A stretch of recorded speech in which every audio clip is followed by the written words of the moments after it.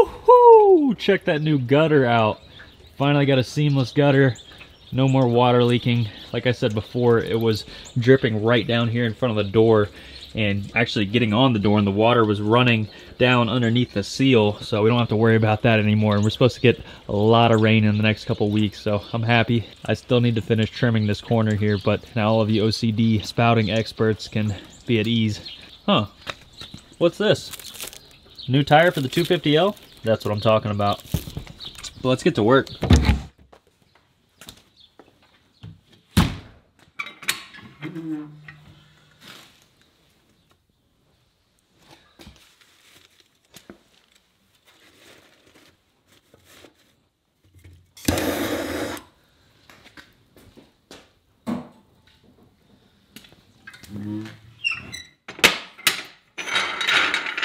Alright guys, it's time to get this motorcycle stand cleaned up because I want to start using this thing. KLX110, I'm sorry, but you're going to have to wait.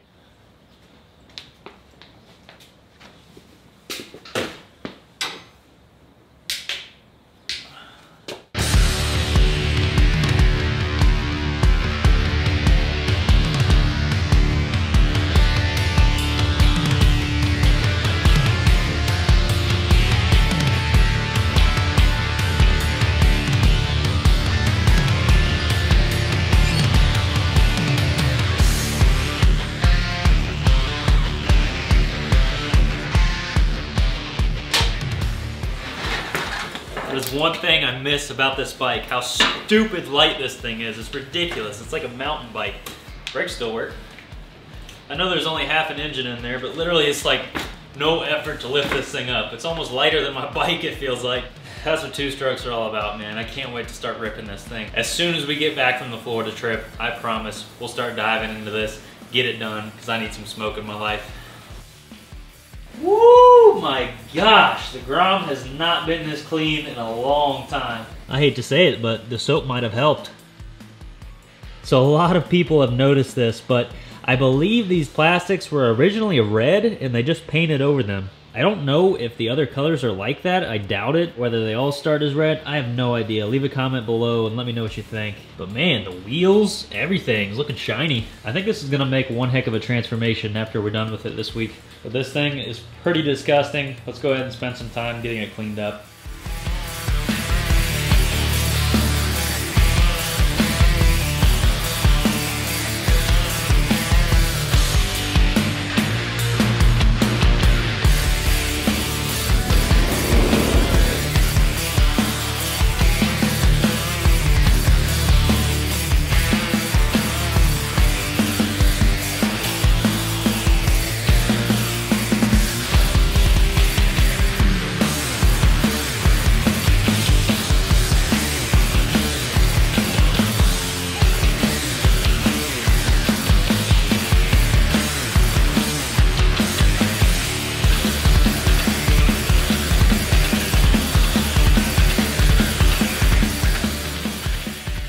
Well, it looks like the first thing to go in the cabinets is going to be the old KLX100 piston. That's a good memory.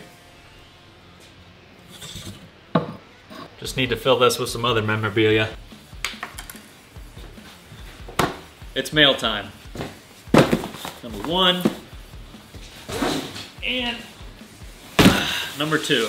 Start out with a small one. Sometimes bigger isn't always better. That's what your mom told me.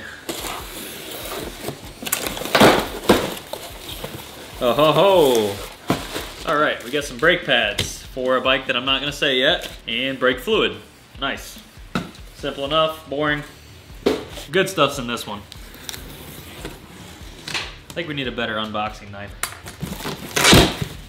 Oh yeah, this is the money makers right here. Boom!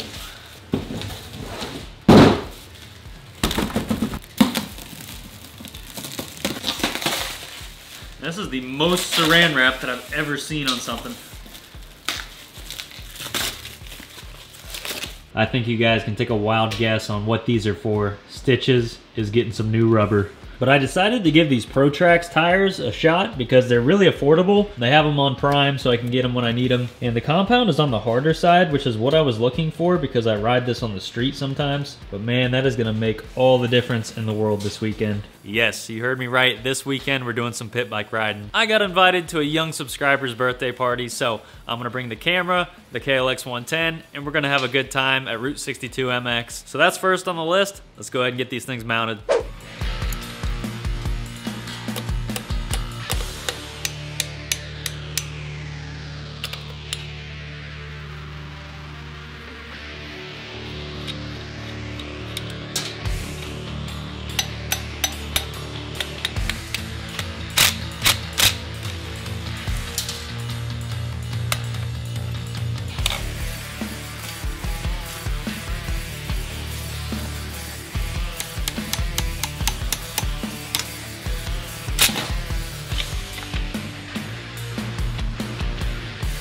She's caked in there, boys.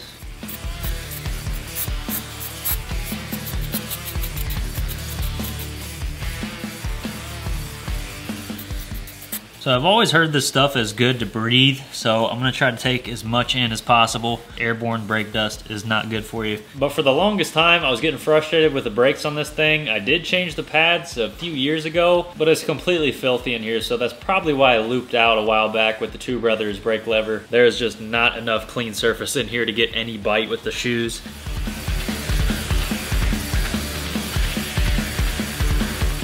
The wheel bearings look surprisingly good though, so that's awesome to see. I checked for play earlier and there's absolutely nothing, so they're good for now. All right, that's good enough. Let's go ahead and get the tire off the rim. I actually have this really nice Motion Pro tire spoon set, so I'll go ahead and link it down in the description. And I'm gonna make it a habit to start using these wheel protectors because I've destroyed a lot of my wheels not using these. You're fired. It's got this really nice lip here, and I like the size of these compared to using like a giant tire iron for a car-sized wheel. These are just meant for the job, and they do it pretty well.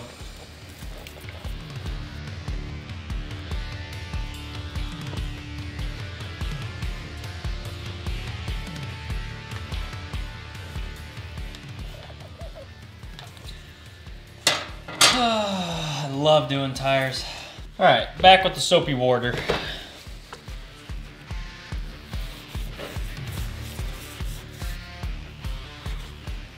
This should definitely help lube these things up.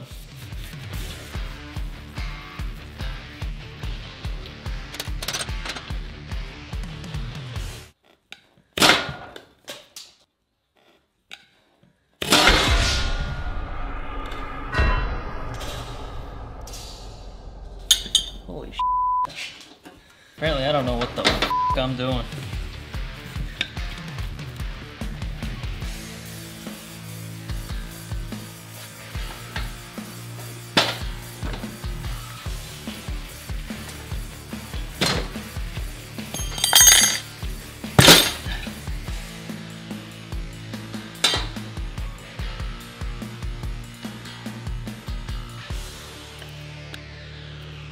Oh no.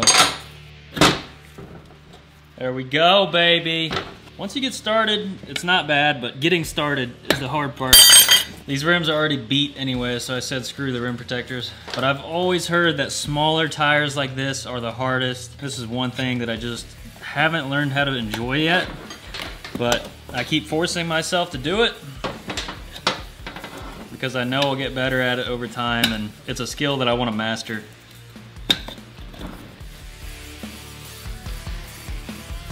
Ugh.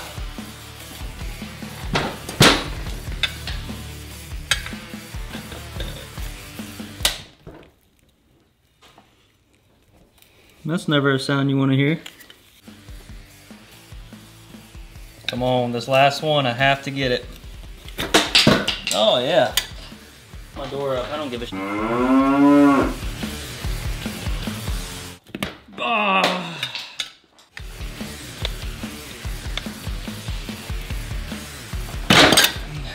There we go.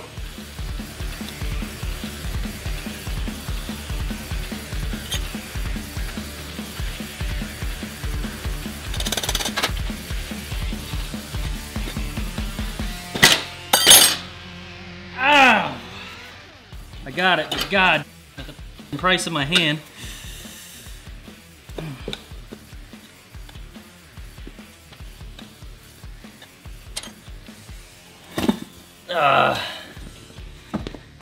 We have a wheel and a tire full of crap. Throw you outside. You are going in the trash. All right, now that the fun part's over with, I tell you what, for any of my 2% female viewers out there, get you a man that loves using tire spoons. I promise you, you'll have a happy relationship, but I'm just not that guy. We're working on it, guys, day by day. And I have a few things in mind that'll help us out in the process. I plan on getting a proper wheel stand, but that was fun. Let's do that again.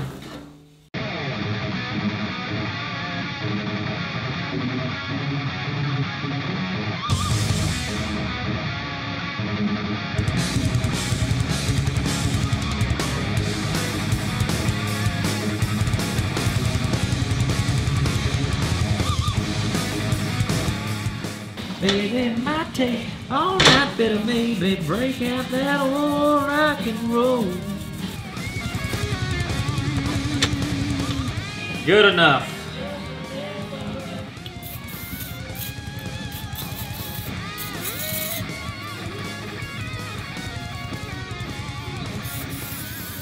Woo-hoo! Some ventilation in here, man. Woo! Damn. We got one more piece to the puzzle here. My go-to inner tube, the IRC Heavy Duty.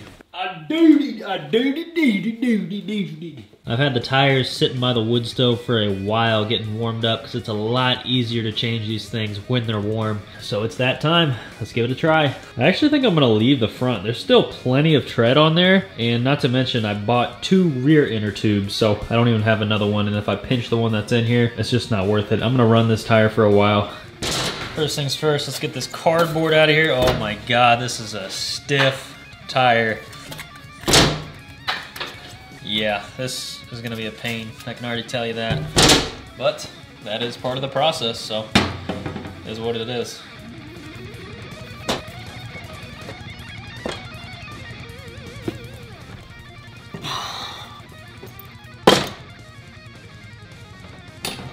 Little bites.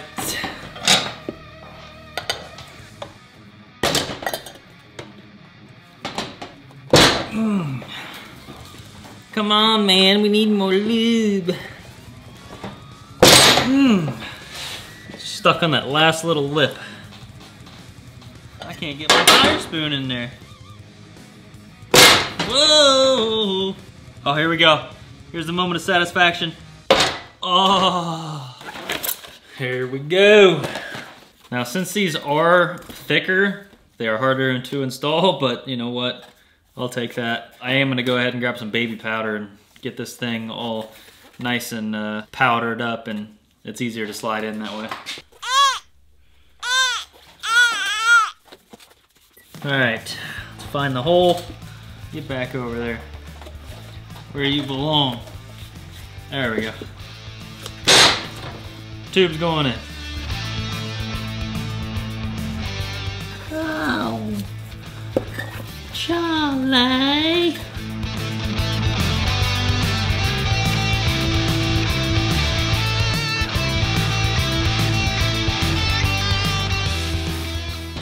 We almost did it! Did it!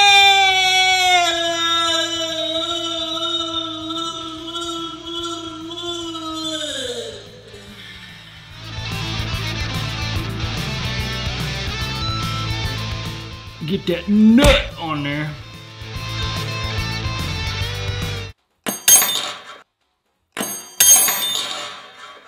Oh.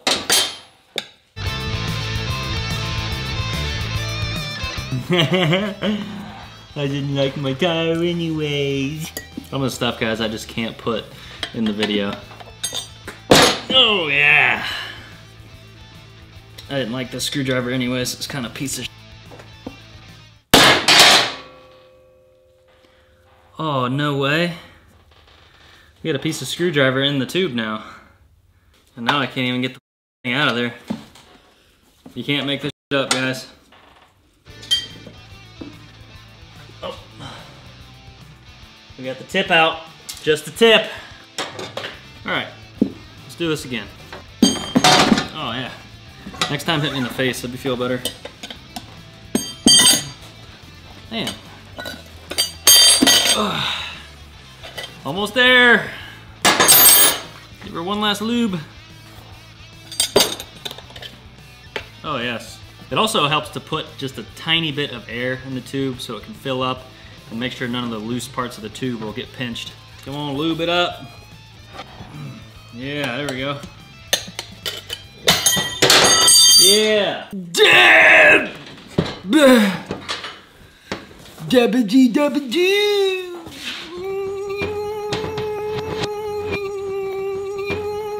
I should probably wear like safety glasses and a helmet. I feel like one of these tire irons is just gonna fly into my freaking face, break a tooth. Don't you be dirty to me like that, my good friend.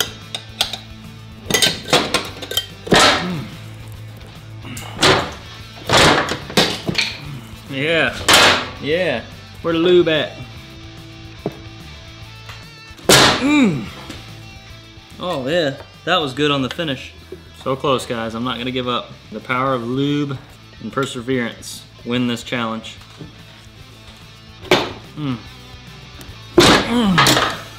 That's what I'm talking about. Almost home. Yeah,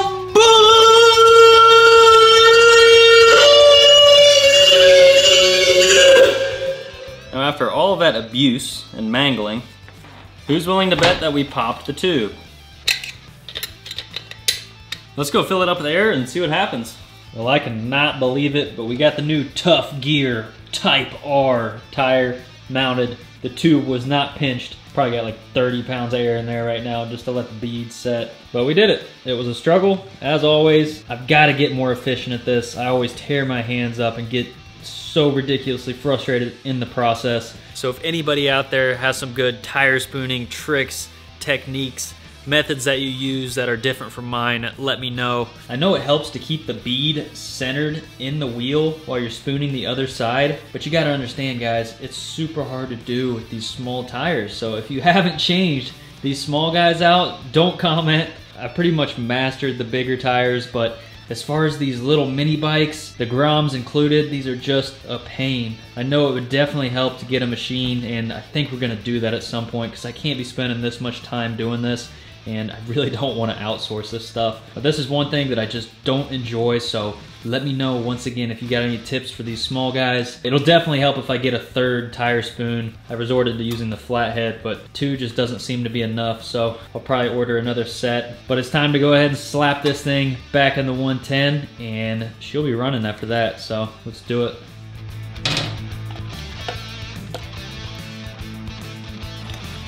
This is the messiest stuff in the world, but it works.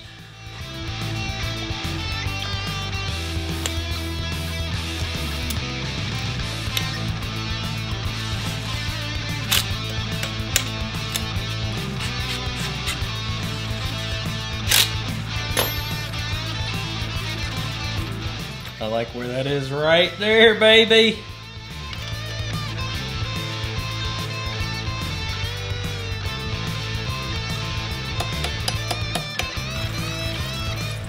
Would you check that out, guys? We have a brand new tire on stitches. I think she's happy. A couple other things we need to do before the weekend. We need to get the chain cleaned up. We'll probably go ahead and do that tonight. This is the original chain that I bought with this bike, so it probably needs replaced, but we're gonna keep sending it until we run out of room to adjust. I'm very surprised with these wheel bearings though. I'd imagine they're factory, so good on you, Kawasaki. Like I said, I think we made the decision just to run the front for now. It's got plenty of tread for me. And let's be honest, I'm not trying to win any competitions on this thing, so. It's actually Lex's 23rd birthday today, so wish her some love down in the comments below. I'm about to go take her out to dinner. and I have no idea where to go yet. I'm thinking Chinese, and like my boy Ricky said, the best way to romance a woman is to take her out to Chinese, so, and Ricky we trust. And while I'm standing here, we gotta get rid of those paint grips. I can't stand it. Even though this bike is a beater, that paint just makes me want to gag every time I see it. So we'll probably come back out and wrench on this thing tonight, but I gotta go get it cleaned up. I will see you in the next clip.